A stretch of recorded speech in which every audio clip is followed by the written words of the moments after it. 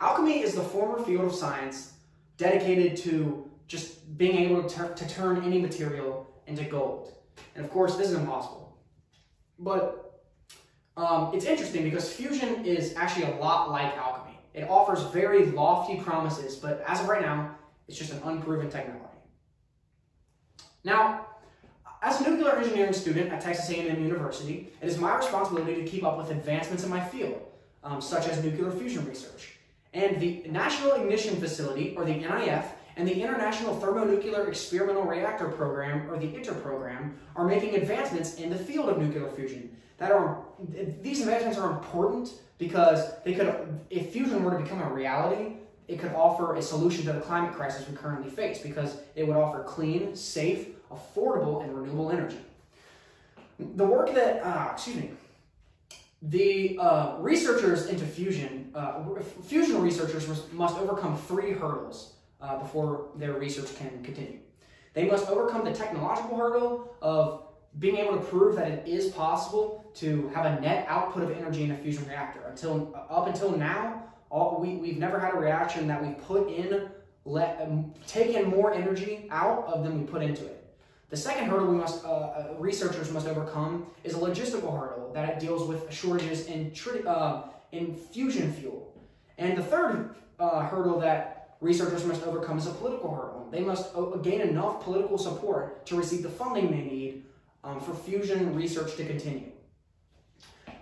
So first I'm going to discuss the ITER program and the NIF and what their research they're putting forth. Then I'm going to explain how shortages of nuclear fuel are affecting research. And third, I'm going to explain the importance of funding for nuclear fusion. Now, the first hurdle is a technological hurdle, and scientists must prove that it's possible to take a net output of energy from a controlled fusion reaction. Never been done before. The main effort from the United States is being put forth at the National Ignition Facility, and there they have internal confinement fusion reactors. Now, according to Giovanni Verlini of the International Atomic Energy Agency, these reactors use internal shock waves and lasers to create the conditions needed for fusion. This is how it works. So, it's kind of like the opposite of a water dropping into a pond. So, as the water droplet goes down, it creates waves that proceed outward from the impact point. Conversely, the reactor is going to use shock waves. It's going to point shock waves to a center convergence point right there. And when the shock waves reach the convergence, which at the convergence point is going to be where the nuclear fuel is, they're going to point lasers at the convergence point and give it enough heat to kick off a fusion reaction. And fusion needs this extreme amount of heat because fusion normally just takes place only inside of stars, like our sun. That's where fusion comes from. But we're trying to recreate the environment on the inside of a star in a laboratory, which I think is pretty impressive. Now, the international effort in fusion research is known as the ITER program, and it's the International Thermonuclear Experimental Reactor Program, and it's designed in a tokamak. Now, this basically just means that it's a reactor with an internal cavity in the shape of a donut or a torus, and the plasma, the fusion fuel, swirls around and around this reactor, getting more and more pressurized and more hot. And this design has been implemented before, actually, in the JET reactor, or the Joint European Torus reactor. It's very similar to the design of the ITER. The ITER is still being constructed right now. And recently, according to Nature magazine, the JET reactor actually had a big breakthrough and it achieved a world record for energy output in a fusion reaction. It did not achieve a net positive ratio, but it was a record. And this is a good sign for the ITER because if the JET was able to achieve such favorable results, it's hoped that the bigger design of the ITER will allow it to be more efficient and achieve net positive energy release. Now, research has come a long way since the days of the NIF and the JET when they were built in the previous century. But further research could actually be impacted by resource shortages. Excuse me. The second hurdle that scientists must overcome is a logistical hurdle, and it has to do with the shortages of a key ingredient in nuclear fuel, tritium. There's two ingredients in fuel, deuterium and tritium, and they are both isotopes of hydrogen, although tritium is the one that is elusive. According to Daniel Clary, a news editor for Science magazine with a degree in theoretical physics from York University, efforts could be hampered into fusion research due to these shortages in tritium. Deuterium can be found in the oceans, but tritium has to be made in special reactors, and the most common form of these is the CANDU reactor. And these are fission reactors that produce tritium as a byproduct, a radioactive byproduct, because tritium is radioactive. It actually has a half-life of 12.3 years, which explains why it's so uncommon. And according to Clary, as these reactors are being taken offline, because a lot of the CANDU reactors are old, tritium shortages will only continue to dwindle. And there's only about 25 kilograms of this stuff out in the world today. Now, tritium shortages is a uniquely short-term issue for fusion, because it's expected that fusion reactors in the future will be able to recover their own tritium and be self-sufficient. According to Xin Shu, a PhD student at Southwestern Institute of Physics, this is actually key to the success of fusion. Without them being self-sufficient in tritium, fusion would not be a viable power source.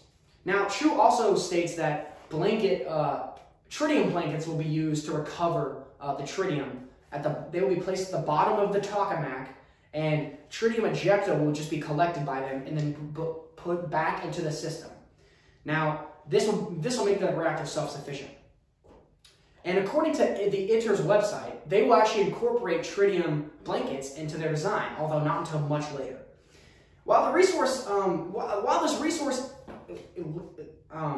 limitation is not insurmountable, it's compounded by the fact that fusion research does not receive enough funding.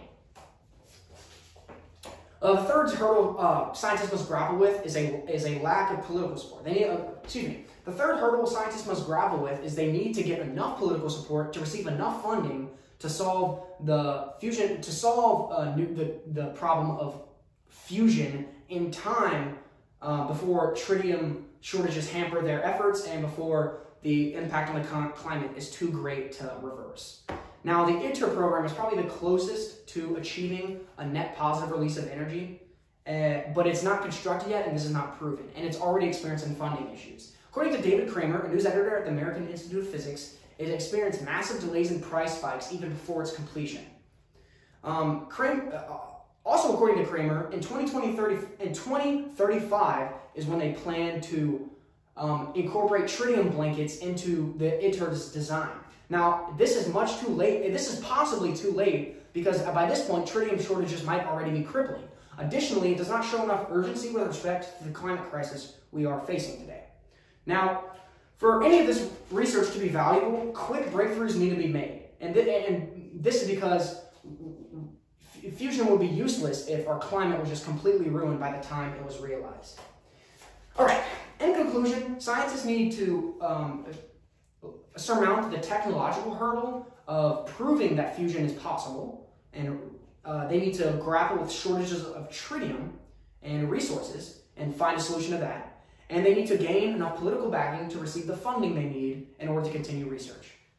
Now, the first problem, they need to prove that it's even possible for fission to take place in a controlled environment, and then they need to work on ways to harvest the energy produced by fusion. Next, they need to innovate a solution to the tritium shortages in time before tritium shortages become crippling. And finally, they need to find enough backing to solve the climate issue in a timely manner. Now, hopefully, nuclear turns out differently than alchemy. Alchemy, we know, is just an unobtainable paradigm. It's impossible to turn anything into gold. But hopefully, nuclear energy does not renege on the promises it made, and hopefully it will be a solution to the climate crisis we face. Thank you.